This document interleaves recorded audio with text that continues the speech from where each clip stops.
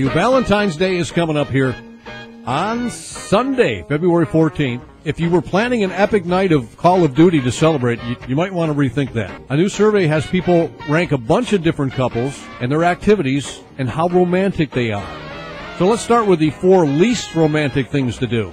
Playing video games, going to a sporting event, going bowling, or binge watching a TV show.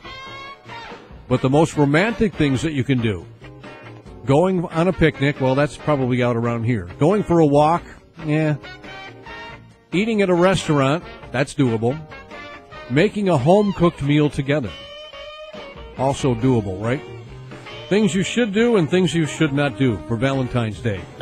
Could you, make an announcement that we're ready to score?